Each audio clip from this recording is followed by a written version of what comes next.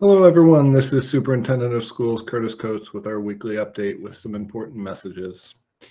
First, as a reminder, Friday, May 27th will be a district-wide closing for our schools. As we did not use all of our snow days this year in accordance with all of our contracts, this will be a district-wide closing for all of our schools, and we do hope that our families enjoy very safe, healthy, and happy holiday weekends.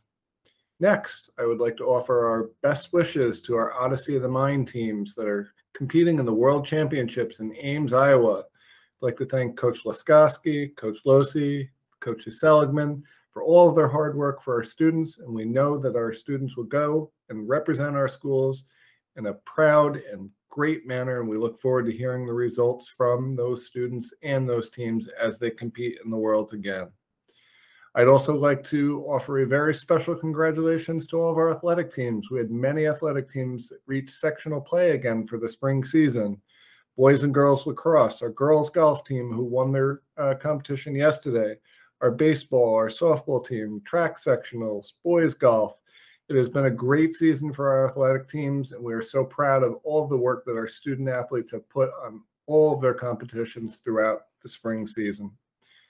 Finally, I ask all of you to join me in remembering Memorial Day and why we celebrate this holiday, and remember all of those men and women who have gratefully served in our armed forces around the country and have given the ultimate sacrifice so that our country may stay great and free. To all of you, a very happy Memorial Day weekend, and I wish all of your families the best. Thank you, Goshen, and we'll see you next week.